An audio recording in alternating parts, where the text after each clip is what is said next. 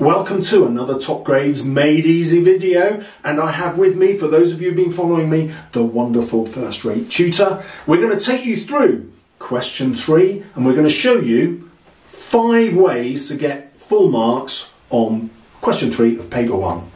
So let's start off with this brilliant technique at the beginning. In your first paragraph you want to write about the beginning and the ending.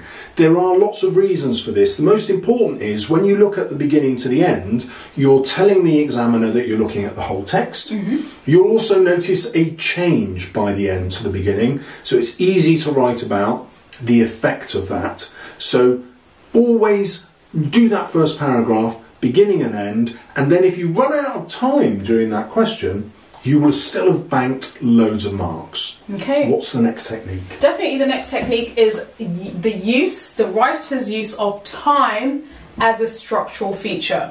This is a really powerful technique that writers tend to use, and it's often overlooked by students within language paper 1 inserts. Always find if there's any reference to any particular time, right? So for example, if there's 10 a.m, 11 a.m, etc. But also if there's reference to morning versus evening, yesterday versus today, all of that is the writer's use of time as a structural feature. This is a technique that's incredibly powerful to include in your question number 3 response. And of course, what maybe you can make the argument for is perhaps how this is making us feel as readers as if we're hurtling forward. Maybe sometimes also time is used to slow down the pace of the text. It's such a powerful technique that if you pick up on it, again, you're setting your essay really apart from the majority of student responses, okay? So it'll be the third technique.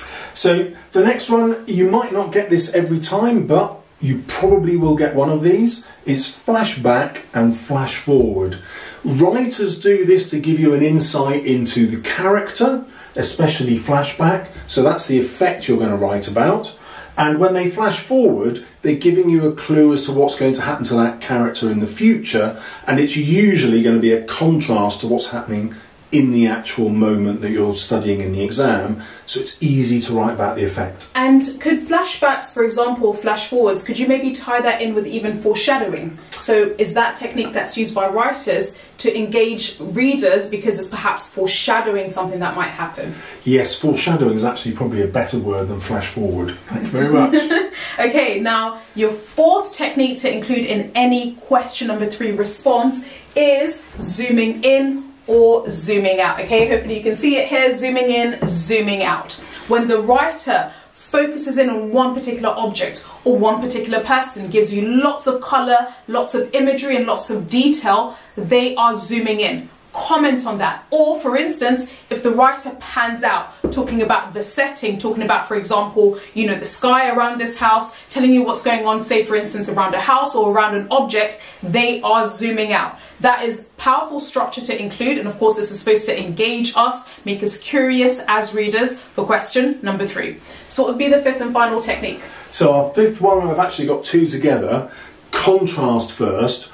All texts are structured around contrast because they create tension either between characters or between our expectations about what the character expects and what we expect. So commenting on the contrast is an easy way to get into the effect on the reader.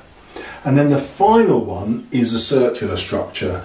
Now, most writers don't think about having a circular structure, but the examiners are obsessed with it. And so they'll almost definitely find a source that does have a circular structure, which brings us back to our point number 1. The ending is always going to refer back to something in the beginning, and it's easy to say why the author's done that when you reference the circular structure.